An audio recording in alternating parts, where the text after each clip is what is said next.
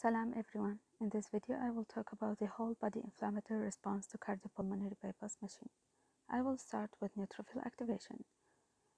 As we know, when there is trauma or injury in our body, there will be complement activation and then there will be inflammatory response. After that, there will be neutrophil activation. The activation of neutrophil have few effects on the human body. The first one of them is that it increases vascular permeability, and that this increase in vascular permeability will increase in capillary leak, and that will lead to volume overload and electrolyte imbalance. So in this part, we are talking specifically during the cardiopulmonary bypass machine. What does the neutrophil do? Increase vascular permeability, increase capillary leak, volume overload, and electrolyte imbalance. The other effect is that it liberates the oxygen-derived free radicals, the harmful radicals. These radicals are the damaging effect of the cardiopulmonary bypass machine. And we have another response due of neutrophil activation, which is aggregation and clustering of neutrophil cells to each other or to other cell types like the endothelium. And this activation and aggregation and clustering cause more inflammation and more immune response. Then we have platelet activation. After starting the circulation, there will be decrease in platelet count in the first 2 minutes by 80%, in the first 8 minutes by 70%, and it stays close to that. The factors that will lead to this are the hemodilution, the cardiotomisaccharide, and the oxygenators. And interestingly, membrane oxygenator will cause greater decrease in platelet count than bubble oxygenators. Then we have platelet activation. When platelets exposed to the subendothelial cells, they bind to von Willebrand factor through glycoprotein 1b, and that will cause release of the granules, thromboxane, and ADP. After the release of these granules, the receptors, glycoprotein 2b and 3a, will be present on the platelet surface, and that will cause more aggregation of platelets, and between the platelets, the coagulation cascade will go on, and there will be fibrin formation. In cardiopulmonary bypass machine, this process is whole affected. These receptors are damaged, and there will be no fibrin formation. So that will cause the bleeding that's associated with this machine. True membrane oxygenators, when they are made from silicone, will cause less damage. Okay.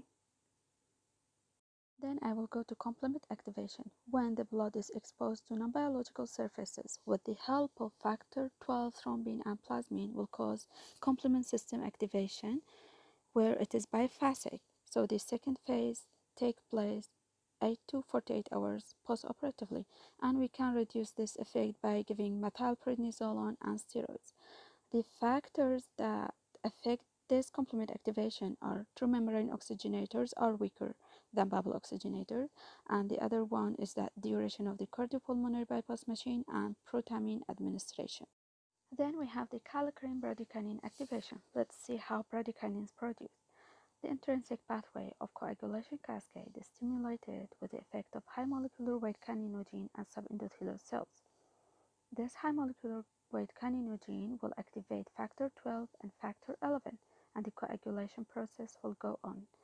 The active factor 12 will have a positive feedback on prekallikrein, and it will produce kallikrein, and this kallikrein will help the conversion of high molecular weight to bradykinin. So now here we get the bradykinin.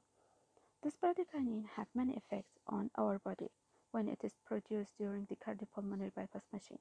The first one is that it increases natriuresis, and it causes bronchoconstriction. Another effect is that it increases vascular permeability, and it also causes vasodilatation. Another effect of bradykinin is that it increases pain. When there is increase in vascular permeability, there is non-beating edema, and when it is trauma, it will cause pus formation. The other one was increase in pain. when there is vasodilatation and increase in natriuresis, that will cause hypotension. That's why some of our patients after this machine operation will have hypotension. IN means protein, while KIN means motion. The coagulation cascade. First, I will talk about it in general. What does it consist of and what is the end product? And then what happens during the cardiopulmonary bypass machine. The end product of this cascade is fibrin formation, which comes from fibrinogen with the help of thrombin, and thrombin comes from prothrombin. We have the intrinsic pathway, the extrinsic pathway, and the common pathway. The intrinsic pathway is activated by the presence of kallikrein and contact activation, and the active form of factor 12, 11, and 9 will be formed. The common pathway, we have factor 10, which changed to the active form with the help of factor 8 and 9 and 7. We have the extrinsic pathway, which is stimulated by tissue factors, and this pathway we have factor 7 only. When the active factor 10 is formed and factor 5, that will change prothrombin to thrombin, and then thrombin will transform fibrinogen to fibrin. So fibrin is the end product of the coagulation cascade. This fibrin needs to be in its stable form, and this happens with the help of calcium and factor 13. During the cardiopulmonary bypass machine, the fibrin formation is inhibited by administration of heparin. So there will be prevention of fibrin formation, but this process is not completely inhibited, so some fibrin will be formed. Then we have the fibrinolytic cascade, for which we have the primary, which is the physiological, and we have secondary, which is the pathological or pharmacological. For fibrinolytic cascade, the fibrin will be inhibited and will be transformed to its degradation product with the help of plasmin. But where does this plasmin comes from?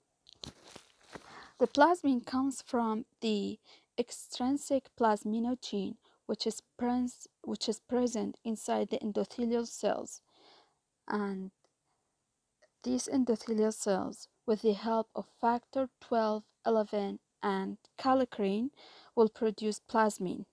These endothelial cells behave in this way because of the high levels of bradykinin and catecholamine and other products. So the plasminogen will change to plasmin. When the plasmin is formed, the fibrinolytic cascade starts. So fibrin will change to its degradation product, and fibrinogen will change with the help of plasmin to its degradation product. In almost all cases of cardiac operation, when we use the cardiopulmonary bypass machine, there is fibrinolytic cascade have an important role in the process of bleeding that's present after the operation, and there is hyperfibrinolysis in about 20% of cases of cardiac operations. I hope that this video was useful and it is produced by a heart surgeon.